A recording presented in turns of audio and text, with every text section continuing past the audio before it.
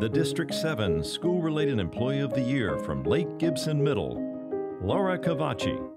So my first objective every day is to make sure my classes are covered. After that, I make sure that everything is cleared through Truist if I can pay it, order things for teachers, just the day-to-day finance job.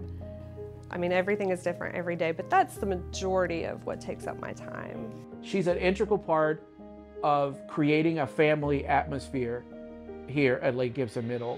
We have been able to build a nucleus of young, energetic, enthusiastic teachers here at Lake Gibson Middle. And so, as a principal, I love that. I think that's one of the ways that we can say, okay, that's what makes us a place where people want to stay. Her ability to speak and create those relationships with kids who are coming into the discipline office. She just was really, really good at being able to immediately when they walk in know what to say to them and be able to get them where they need to be so that we could problem solve and get them out of there as quickly as possible.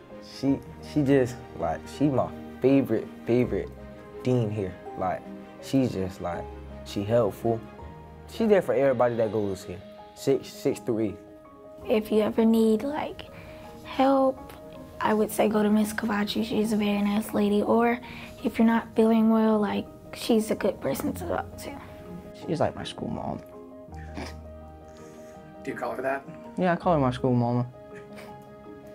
I love our students.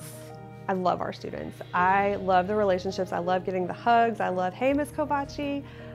There are a couple of students that oddly enough call me Mama Kovachy, which is fine. I had that at Winter Haven too. I was Mama Mason.